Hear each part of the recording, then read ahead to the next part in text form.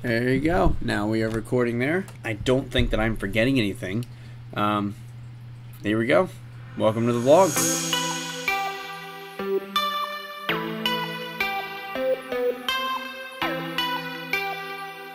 You know what's funny is I haven't done a countdown in forever. Normally at the beginning, whenever I would like try to get myself pumped up to do the vlog, I would be like, all right, 1, 2, 3, and then just dive right into what's going on, everybody, and you know, and then how's it going, folks, or whatever. I've kind of noticed that I don't really do that all that much anymore. I don't think I've done that for probably like a month and a half, maybe 2 months. Yeah, it's kind of nice. So with that being said, how's it going, folks? Mark Moody here, and welcome back to another episode of the Daily Vlog. And today, right now, it's about 9:20 p.m.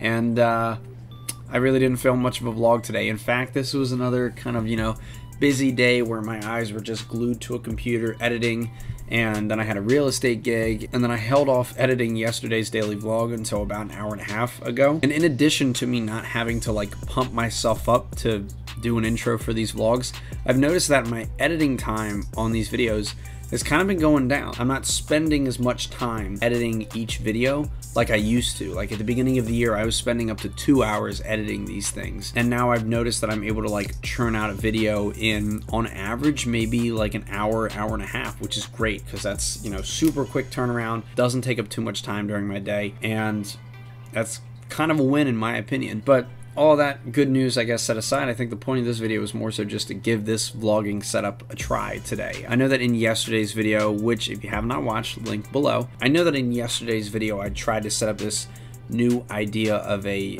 I guess, a desk vlog setup with the camera, the microphone, the lights, and the monitor or whatever, because the ADD, I can't see what that camera is recording. So I'm using one of my little TVs here on my desk as the monitor. And so far it seems to be working out really, really well. Actually, the M50, if you want proof, is right here. Then the EOS R is right here. So there's proof. I'm not using these cameras. I'm using my broken Canon 80D for this, which is great because I think for the last couple months, this camera has literally been sitting up on the top shelf of this shelf.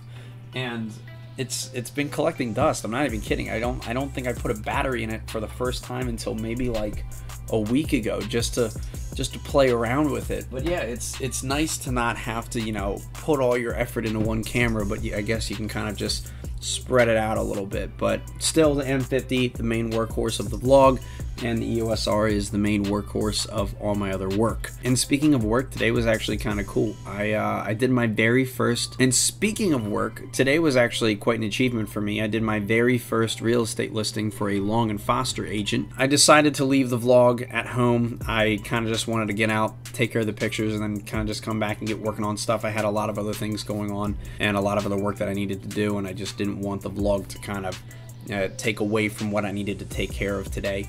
And that's also one of the reasons why now at 9:30 at night I am now recording this video. I think what's exciting me the most right now though is the quality of this video. I'm actually quite happy with it. I mean, this is a busted up Canon 80D. This thing, I wouldn't even use this for professional use, but right now I'm pulling off using ISO 400, 24 frames per second. I'm shooting at f2.8, and looking at the image right here on the screen, it looks pretty good. So I'm quite convinced now, even more, that this move to do this setup with the Canon 80D was probably a decent move. And I'm very impressed that I'm able to get away with ISO 400. I'll tell you what it is though. I'll tell you what it is. It's the lights. It's these things right here. These are helping big time with this stuff. And I love that this placement is working out pretty well. So I really don't think I would have to change much else here in the future, which is good because I don't have to invest in any newer equipment. I don't have to really change around too much stuff. Basically, if it ain't broke, don't fix it. This doesn't seem broken. I don't really think I need to change this up anytime soon. I'm realizing this is probably coming out a lot longer than expected. Bottom line, just had some good news, had some good stuff that I wanted to share and just make a little video with it, and it was a perfect opportunity to test out this new setup. I really don't have too much else to say. I don't have too much else that I want to go into here with this video, so I'm just going to go ahead and end this video here. But I really hope you guys enjoyed this one. Thank you so much for watching. Please like, share, and subscribe, and I'll see you guys tomorrow when we're not sitting down at this desk just talking about gibberish. So good night, everybody. Take care. Bye-bye.